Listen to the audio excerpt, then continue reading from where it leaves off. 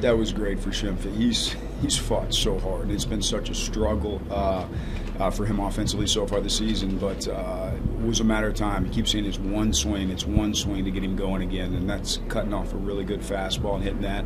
If you look through that inning, you see Eric Ibar lay down a bunt, get on base. You see Sanchi come in, get his first hit of the season, lines it through the left side. We had really good at-bats that inning, and something we want to build off when we go into tomorrow.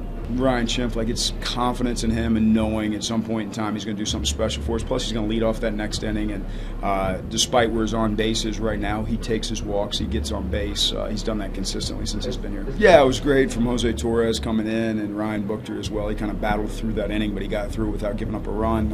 Felt great about Trevor Cahill, too. It was a one inning we didn't really command the running game again with them. It's been kind of an Achilles heel for us against those guys, but Trevor fighting command issues, but he's got such good stuff. He can wipe a guy out at any point in time, so the punch-outs play well for him.